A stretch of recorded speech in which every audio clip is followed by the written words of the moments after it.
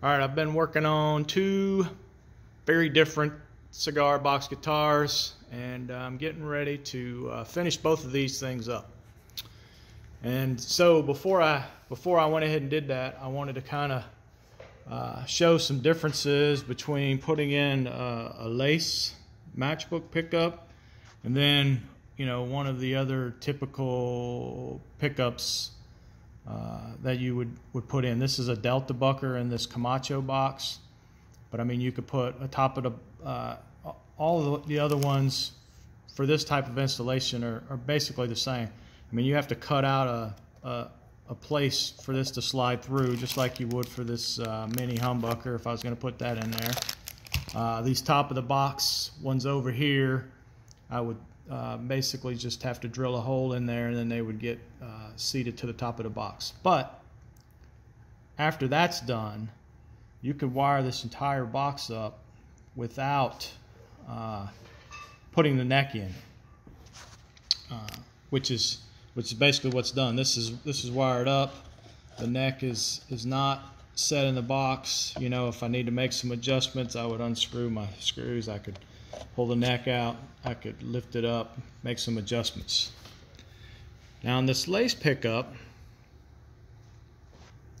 it has a stem.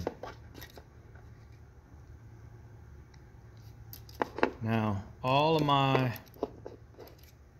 and I think most people do this, all of my necks go all the way through the box. So you got to make a recess to accept that stem, which means you're going to have to drill a hole into the neck of your guitar. And so you can't just wire it up like you would wire it up over here. You have to have an access panel.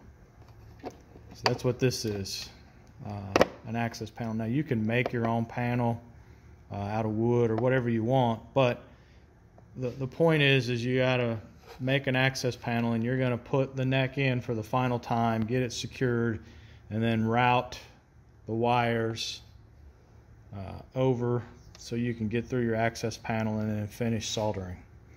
So that's what I'm about to do. So this has been, I pretty much got everything set up. I just need to go in and finish attaching the neck. Just inside of here I have a recess cut in so that I can route the wires in and through so that I can get to them from the access panel. Then after that's done, I'm going to set the bridges on both of them. I've already set the location, so then it'll just be a matter of screwing those in for the final time, and then stringing these things up and going from there. So I'll do another video to show both of these, you know, to kind of show some detail on both of these.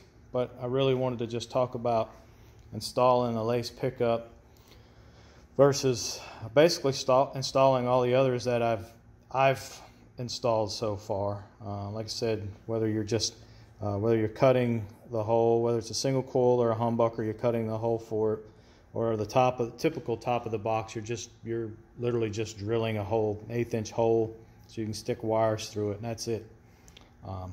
But this Lace pickup, you do have to contend with that stem.